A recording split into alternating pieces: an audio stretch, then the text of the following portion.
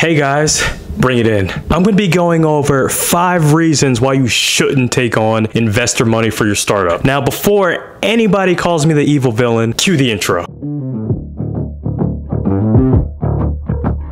So guys, in this video today, I'm going to be discussing, as stated before, reasons why you should not take on a venture capital investor, because the concept of this is that just because there's money out there doesn't necessarily mean it's in your best interest, because there's conditions to this. So just a little bit of a recap, and I have other videos on this. Venture capital gives startups money in exchange for equity and other things, which I'm going to discuss in order to scale up, so that helps the founder and also to generate returns for the firm, because they have investors as well. But with everything in this world, there's pros, there's cons, there's going to be a cost benefit analysis to everything that you do. So first, let's explain one of the potential downfalls that I think a lot of people do not rectify. So first, you can have a potential loss of control in your own company, which is crazy, because here's the thing. Venture capital, yes, they do take what's called minority shares, and they can have a board seat, which means they do have influencing decisions,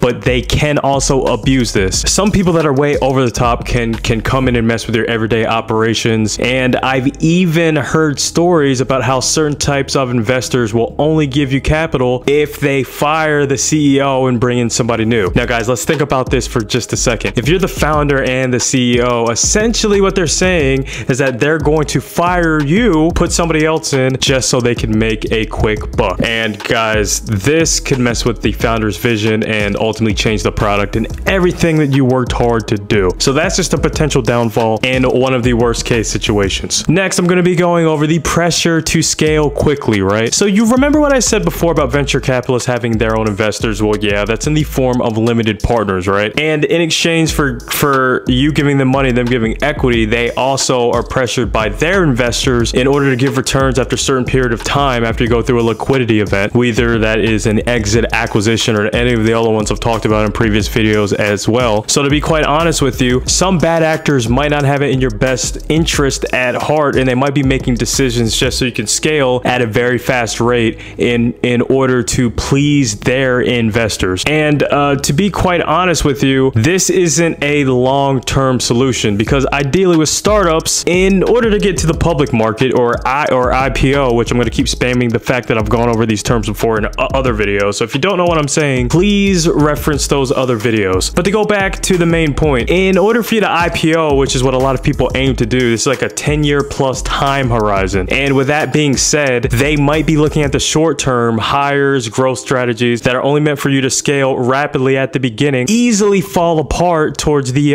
very end of things. So like I said, venture capitalist is meant to be a partnership. If you see any of these trades going on where they're trying to shortchange you, where there's big funds, small funds, or anything of the sort, you really need to work on finding the right team, because it's more than just getting money, right? You're after their expertise as well if you're from the founder side of the checkpoint as well. So you should really advocate for yourself and really make sure that this is a partnership that's focusing on the long-term vision, years and years out, and not giving too much control of decisions in order to essentially drive your startup into the ground, and that is your baby essentially. So next is one that's very near and dear to my heart, because this happens a lot, and this is the concept of equity dilution, right? And this simply means as the shares go up, your ownership in the company goes down. And I'm going to make you a quick example, because I'm going to kind of lace this in with the overall point, right? So let's just say that you get to the very end of your journey, that you've IPO'd, that you become the next Facebook, the next Airbnb, and all these other characters. But there's only one problem with all of this, right?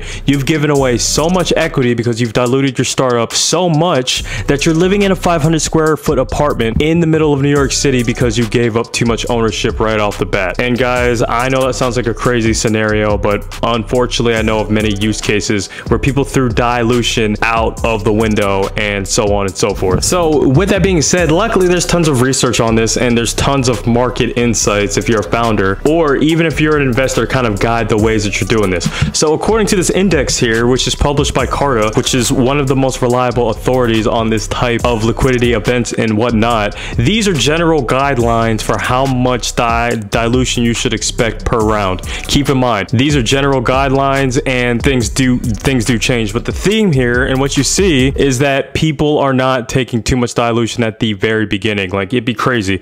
You should never be giving up half your company right off the bat just because you want more money. Now, keep in mind, this always changes with capital intensive types of fields like space tech and all this other stuff. I'm sure it's a different ball game, but when you're dealing with startups, then, you know, it's kind of fair game and you don't want to be called uneducated. So also another downside is people can only be focused on short-term goals. And let me frame it like this, right? What if I told you that the statistics support that in a lot of cases, venture-backed startups actually have a higher probability to fail? Now, this sounds like an oxymoron, but let me explain. So in the normal world, right, startups right off the bat have a 90 to 95% chance of failing without investor capital. Now, within every venture-backed startup, about 1 in 5 will fail on top of all that. And a lot of the reasons because of this is because of your bad actors. It's because of those people that don't have sustainability and SMART goals and are just chasing dollar signs for their investors. Now, here's the thing, right? You need to get with an investor that understands, and a lot of credible investors were actually prior founders. Now, if they are not, you need to really dig into this, right? Because I don't know that many people that would trust, you know, Stanford kids or any other of that ones, at least those that like have some sense or anything like that, without any sense of empathy, relatability, and startup operating experience. But what you need to do, you need to be on the same page in regards to long-term success,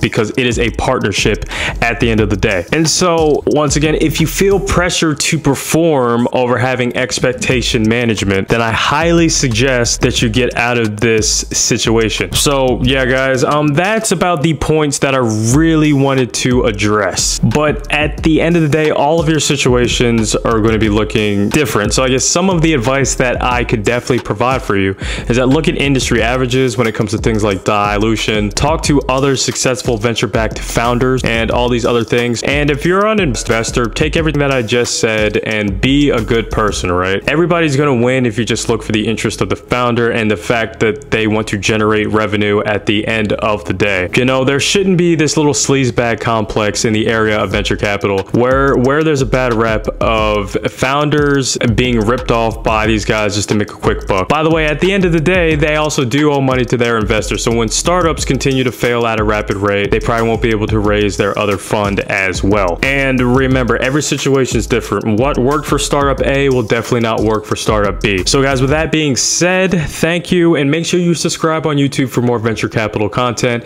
and I'll see you guys on the next video.